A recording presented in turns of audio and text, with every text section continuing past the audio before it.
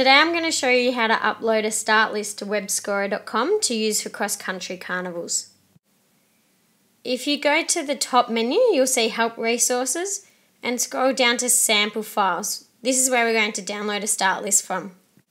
There's two options for downloading start lists. There's individual races and relay races. You can download in a TXT format or an Excel format.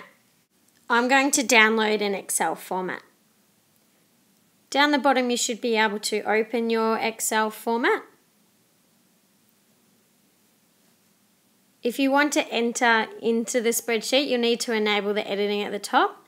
I'm going to open a sample spreadsheet that I've already created. In the spreadsheet you'll see a number of columns in which you'll need to enter data. The first column is the name. There's first name, last name, the team name. I normally use our house names.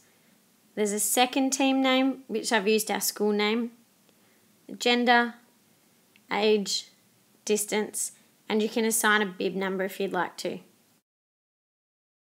Once you've entered all the data, you need to save the document so it can be uploaded to webscorer.com. This needs to be saved as a text document.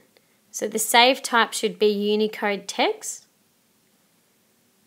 And make sure you give the document a name. I've already saved a sample, so I'm going to hit cancel instead. We're going to go back to WebScorer now to Race Organisers and My Start List. I'm already logged in, but make sure you log in before you try to do this. I'm going to post a TXT start list. You can see 2 start lists have already been posted. Once I've hit the menu, I'm going to choose my file. Remember, we're adding the TXT file. Select the file, click open and upload. Now we need to put in some details to the race. So we're going to give the race a name and we're going to put a map location. Use the map to drag across and click on the map the location of the event.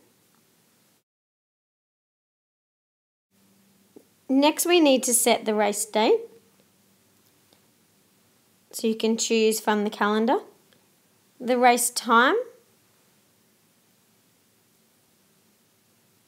Select the time zone. The sport type. This is set at running cross country, so this is our event, so we'll leave it set. And the start type. We're going to have a mass entry, so we'll leave it here. You can choose race visibility. We're going to keep ours with public. We can show handicap results if we'd like to. My race doesn't have handicap results. We're not going to worry about that. Type in the name of the race organiser. You can add a website. You can choose to upload an image or add notes. If you select Post Start List, this is going to post your start list to the web. So you can see here that my start list has been posted with all of my participants that were in the Excel format. I can print this page, I can download the start list, or I can edit the info. The start list will now be available in the WebScorer Pro app, ready to start timing the race.